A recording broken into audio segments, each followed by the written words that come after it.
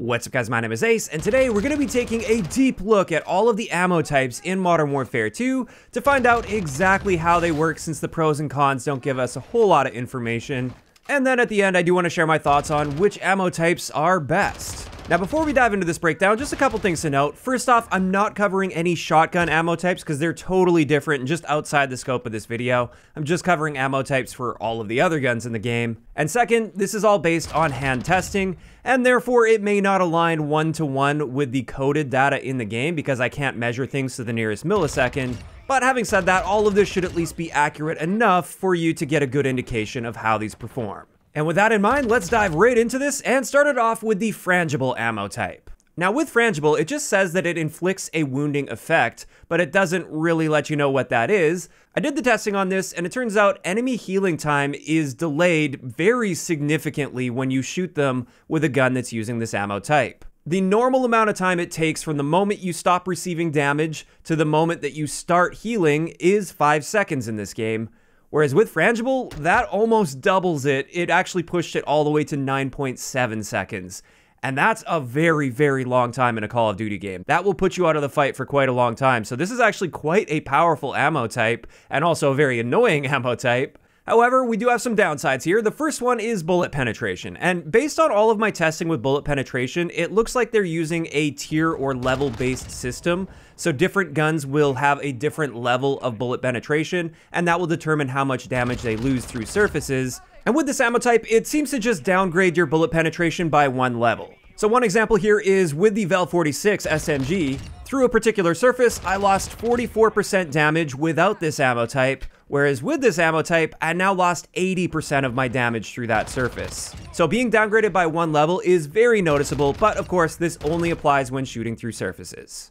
But finally with this, it also reduces our damage range by about 5%, which isn't a massive reduction by any means, but it is something you'll want to consider. So that's Frangible. It's a great ammo type if you really want to annoy your enemies, but at the end of the day, you're not really gaining any raw killing power with this, and if anything, you kind of lose a little bit of raw killing potential. Next, let's have a look at Hollow Point, which we see on most, if not all, of the SMGs in the game. And with this, the first thing is we get a crippling effect, and there's a few things to point out with this.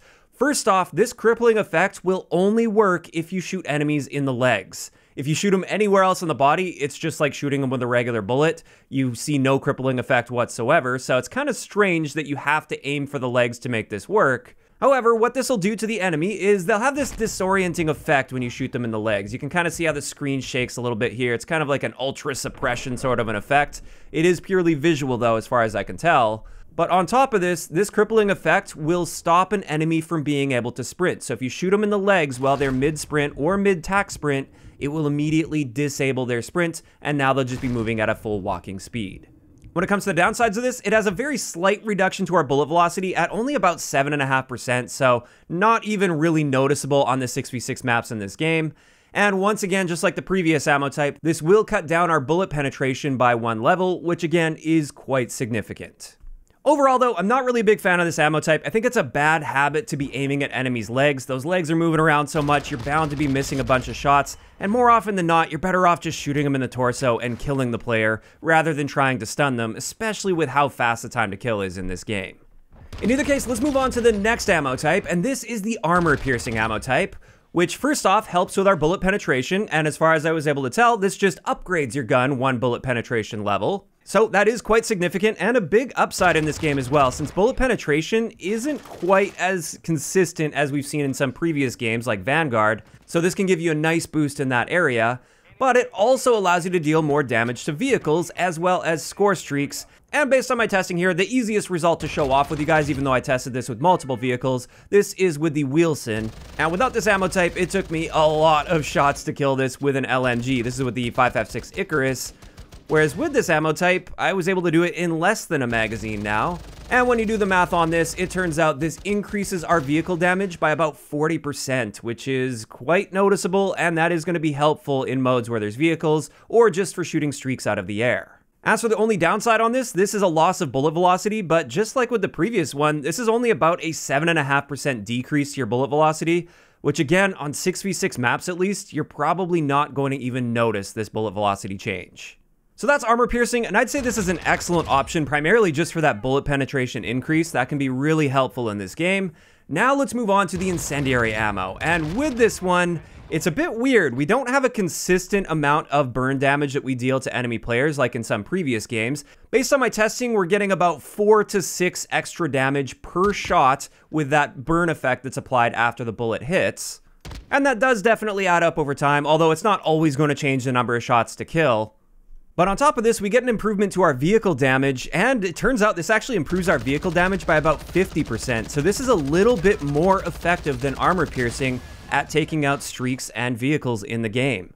But then when it comes to the downsides of this, our bullet velocity is noticeably reduced on this by about 25%, and that is something that you will feel a difference with. Your hit detection at longer ranges will feel like crap while using this ammo type.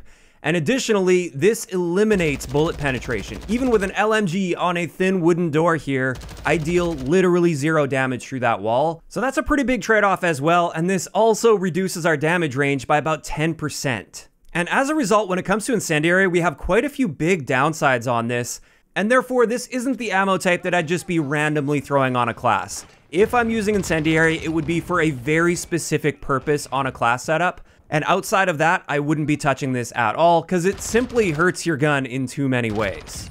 But then let's move into the Overpressured P ammo, and this is the one that increases target flinch while reducing your recoil control. And when it comes to that enemy flinch increase, it looks like you increase the amount of flinch that they receive by about 50%. And let's just look at a few direct comparisons here side by side with different guns in your hand, keeping in mind the flinch in this game is most heavily dependent on which weapon is in your hand when you get shot.